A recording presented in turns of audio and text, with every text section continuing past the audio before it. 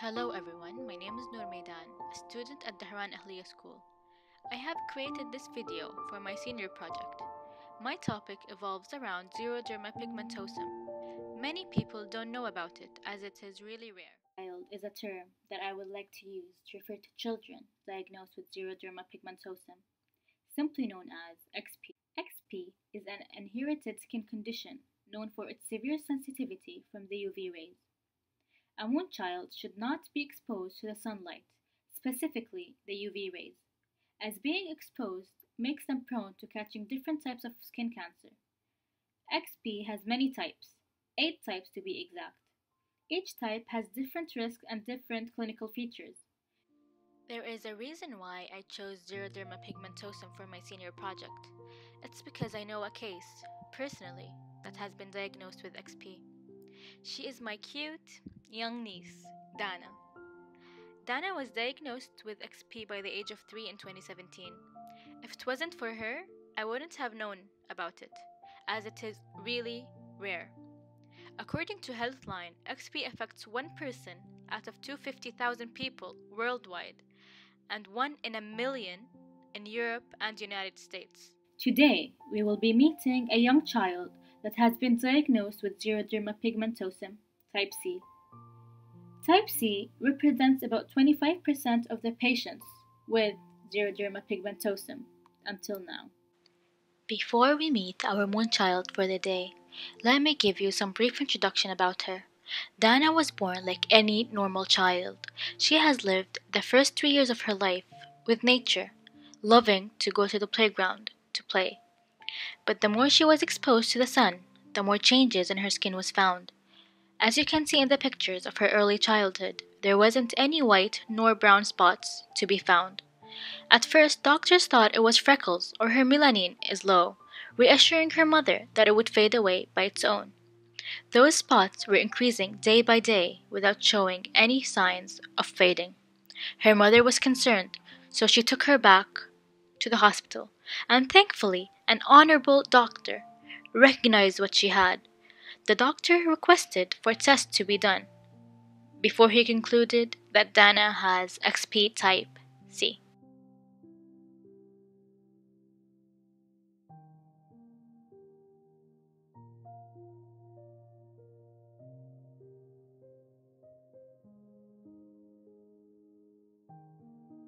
Can you please introduce yourself? Tell me what's your name. My name is ALhilal.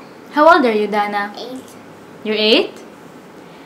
Dana, can you tell me why can't you get out in the sun? Because I'm allergic from the sun. What do you wear when you want to go out in the sun?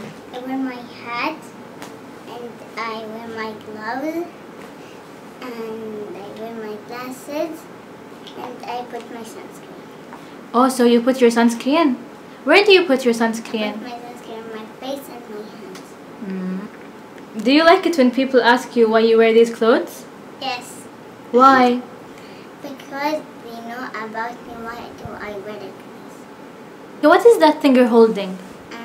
This is a device because for the because they know when I remove my stuff. How do you know when to remove your stuff? Appears 0.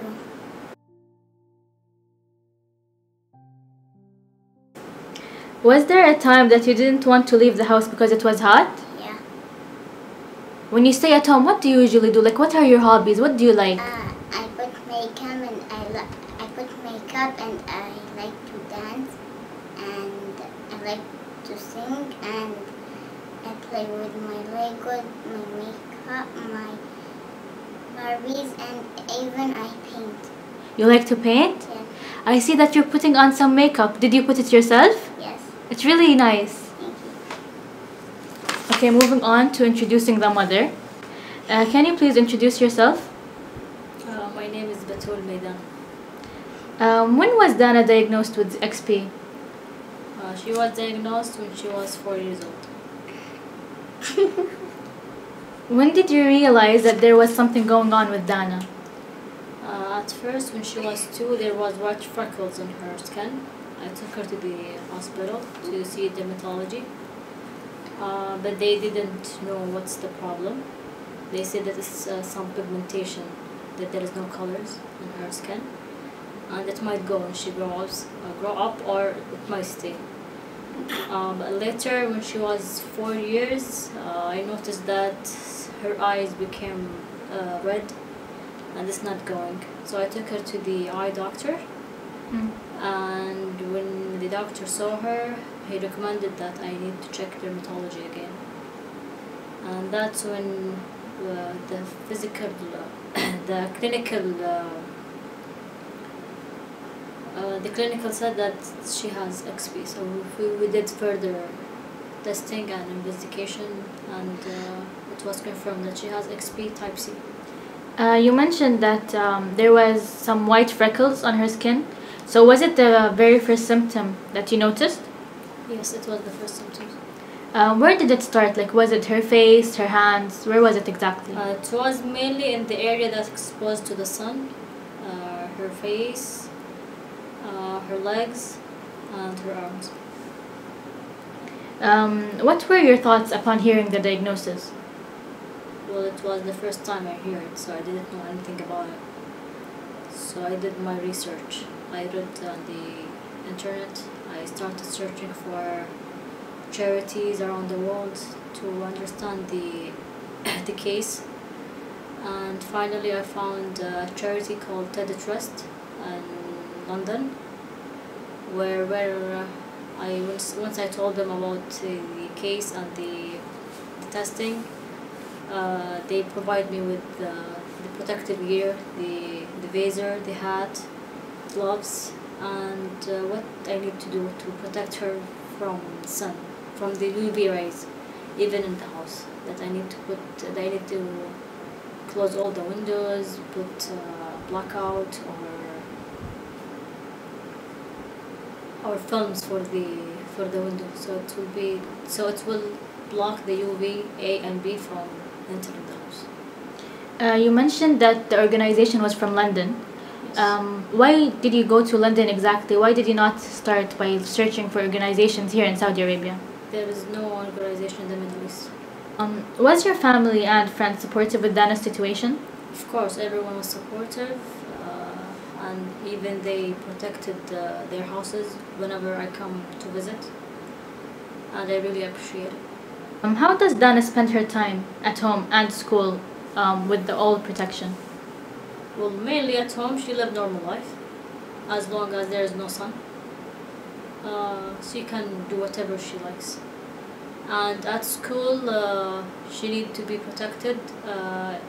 Even when she go around the school from the class to the library to the gym, she need to wear all of her clothes before leaving the class.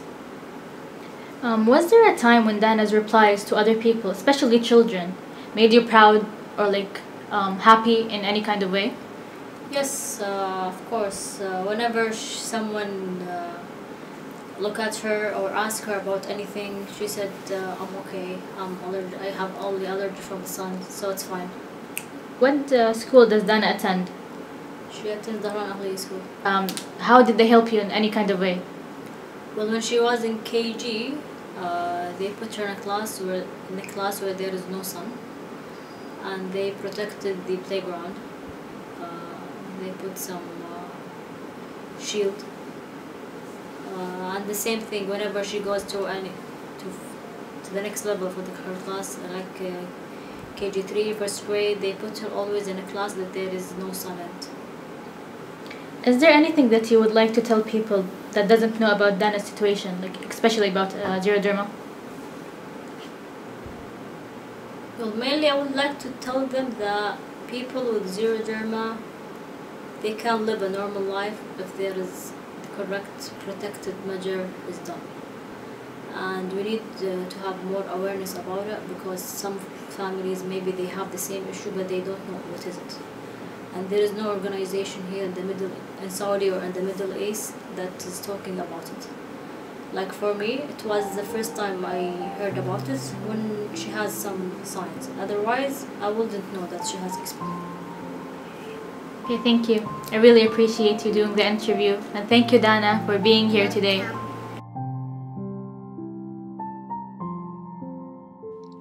By now, you might be wondering how to prevent XP from happening and what are the causes of XP. As stated before, XP is an inherited skin condition. If a consanguineous marriage happens, the possibility of giving birth to a child with XP increases.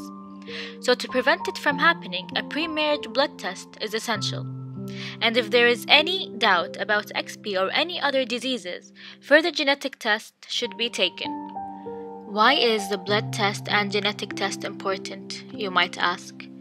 Those specific tests indicates whether the two people having the test are a good match with the term of genes.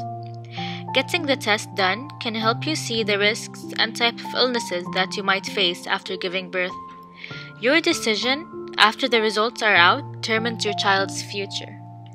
In conclusion, XP is an extreme sensitivity from the UV rays, and it's really rare. People with XP live a normal life. The only difference is that they need to protect themselves from the UV rays, so please don't think that having XP could be an issue that prevents you from living a normal life.